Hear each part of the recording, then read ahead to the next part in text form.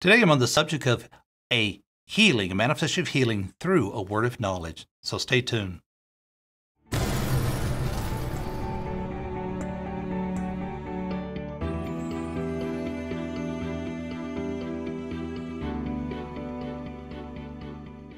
Well, here at Cecil and Lystra Paxton Ministries, we've made the decision that we're going to sow into your life the Word of God. You can go to our website and you can download all of our digital, both the book, both the audio teachings for free. So we're sowing that into your life. I encourage you to take advantage of God's Word for the benefit of your heart. Today I'm talking about a manifestation of healing that came through a word of knowledge. The example we have in Acts chapter 14, starting verse 8, is a man that the scripture says he didn't have any strength in his feet. In fact, he was sitting. He was crippled, the scripture says, from his mother's womb. The man's never walked. Goes on to say that this man heard Paul speaking. Paul observing him intently and seeing that he had faith to be healed, said with a loud voice, "Stand up straight on your feet." And he leaped and walked. Now, verse 11 goes on to say the response that comes from the people, but right now I want to focus on the man because you see, I believe this is a manifestation of healing that came through a word of knowledge because Paul had knowledge, suddenly a knowing by the Holy Spirit, because the scripture says this, that Paul, and of course, he was ministering the word of God to these people. And you know what? He probably wasn't even ministering healing, probably ministering the love and the grace of God. But you see, there was a response from the word working in the heart of the man. And God showed Paul, because the scripture says that Paul was observing him intently. Look, you don't stop.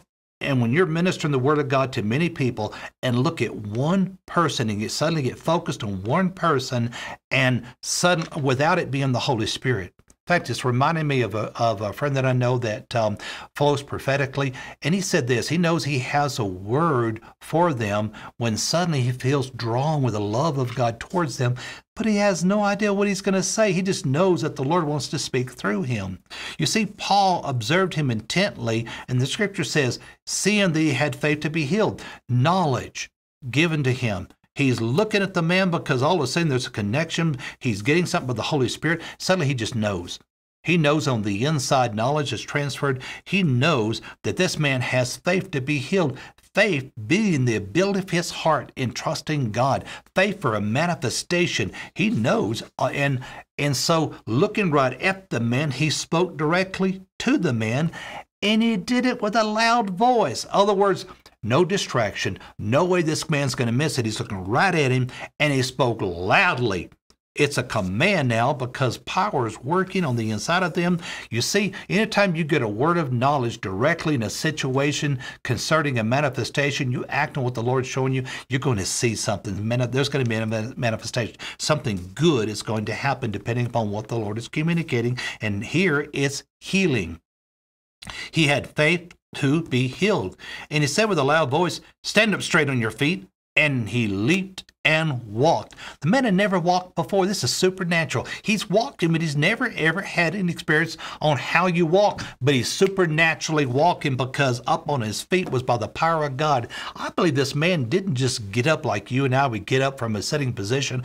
I believe when the power of God hit him, wham, under the power of God, he flew up because under the power of God, he's walking supernaturally, walking when he's never had any experience ever in his life walking before. I mean, look at a baby. When a baby begins to walk and they're learning how to walk and the process they go through with the brain, communication taking place, the body, the muscles, all the learning process, that man supernaturally began to walk by the power of God.